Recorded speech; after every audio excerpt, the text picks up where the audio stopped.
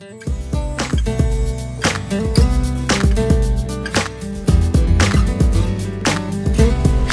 everyone! Hey, we are at Ever After Scrapbooks in Vista, California. We're doing what? A make and take. Yes. A make and take. They are celebrating, how do we describe this?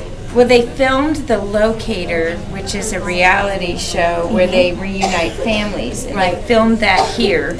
And they're airing it tonight. Airing it tonight. Movie party. Yeah, it's a big movie party, and we're here doing make and takes and eating popcorn and stuff like that. But let's show you around the store, and then Johanna has a cute little project to show you too for spring and other parties. So cupcakes. Okay, so let's look around the store. And the American Crafts. I love all these alpha blends.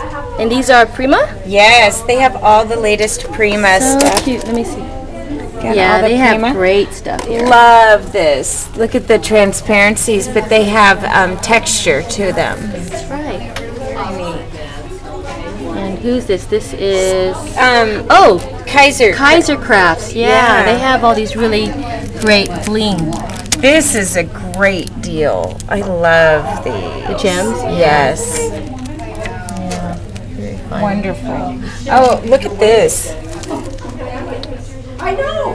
Oh, how cute.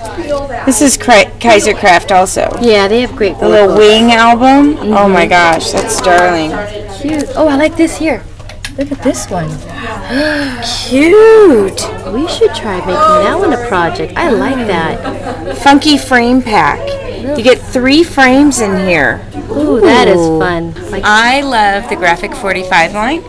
And for the first time in my life, I've seen things with airplanes on it because I fly. I like that. But I love all the cherries and the vintage stuff and the travel. You know what I like about these is the backgrounds are very fun patterns, and let me see if I can find some of my favorite. I'm just kind of guessing as to what's back here, but they have great. I love Graphic 45. The cherries. See, I love it. What's on the back of that one? See the dot? Graphic 45. Okay, here's the new Glimmer Mists. These are really cool. If you haven't used them, they're all ready to go, and you lightly shake them. You get them going so you don't get like bubbles in there. And they're great for spraying over the white Prima flowers. That's right. You spray them on the Prima flowers. These also work great if you're doing Donna's paper flower technique, right? Adds a little shimmer. So here's more Tattered Angels product. I love Tattered Angel stuff. So you get the letter, plus you get the frame letter, plus the butterfly. Okay, this is a great. I'm gonna have to get this. This is going home with Johanna. Seriously. Going home with Johanna. Great. No, look at that. I mean, that's a. Look at this. Look at this. That's a deal. That's a deal. This is my friend, the dress form. So, woo, love her little skirt. So it's like, check this out. This is like just paper, zigzags. And then paper flowers. I think Mara Johnson made this. See, this die cut or punch paper flowers. Yes. It's gorgeous. Okay, now we are going to show you, actually not me, Johanna's going to show you a very cute little project that you could do to decorate your cupcakes. Yes, so go ahead. Okay.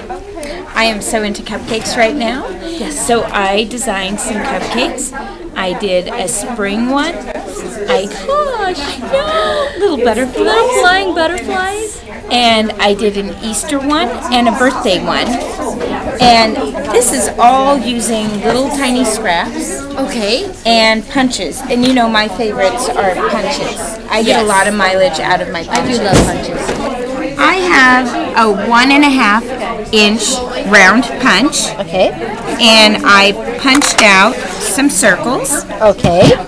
And then I used, for this smaller circle, I used a 1 1/4. So it's just slightly smaller. Okay.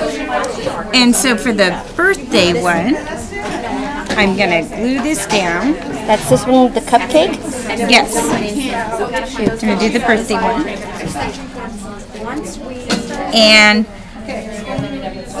my other scallop punch was too big, so I just took my mini scallop scissors, and watch how great this works. This works fabulous.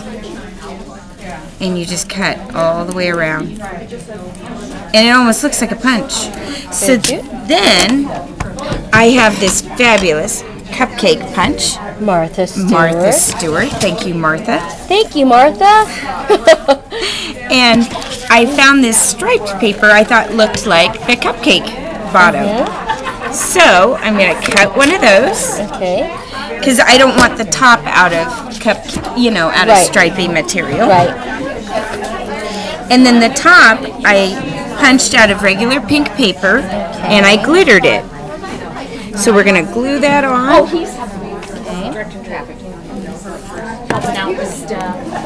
Look how cute. And then we're going to glue on the bottom. And you just took a glittered paper, huh? Yes, you can use glitter paper or you can glitter the punch after you punch it, either way. Very cute. And then for on top, it had to go a little further. Gotta have a little cherry on top. Gotta have a cherry on top, and look how cute that is. So cute. Now how did you attach the tool? Okay, I'm gonna make a little tutu. See, we made a little tutu for our little stick. This is a coffee stirrer. I bought a little package of coffee stirrers. Oh, coffee stirrers. That's clever. So, coffee stirrers. You clever girl. So, okay, I put that on with a hot glue gun.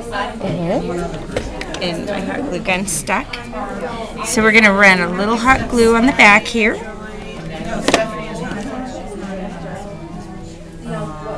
Look at that. And then to make the tutu, where did my tool go? here. Here's your tool. I had some cut. There we go.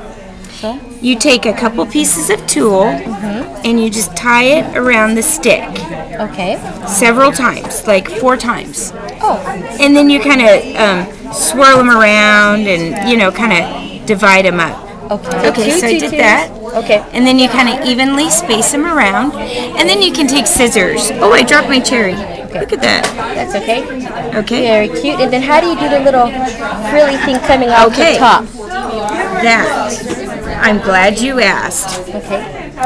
This is how I did the frilly thing. I took a piece of fishing line. Only you would think of getting fishing line. Ordinary fishing line. And beads. And beads, okay. And so what you want to do is string some beads on your fishing line first. Okay, string the beads on the fishing line. And you go like that. And you'd put like maybe 10 on the fishing line. Okay. And then you take your really strong liquid glue. Okay. And you make a dot towards the end on the fishing line. And then you slide the bead into the glue.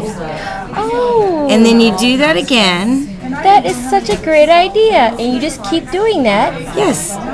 And then it's all done. You just let that dry for a while. Okay. It takes like maybe 15 minutes for it to dry. Okay. So that's ones I just did. Okay.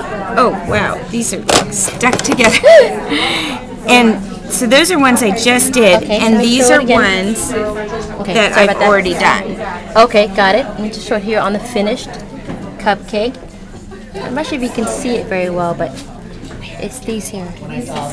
Okay. So then we're going to cut this apart like that. And that's how you would make the little topper. Okay. And then we're going to add a little hot glue okay. on the back. Ooh. Got some of Leah's make and take. And you would stick them in the hot glue. Oh, clever. Gotta love that hot glue gun. Okay, and you just put a few of them in there. And you just put a few of them in there, and you keep going.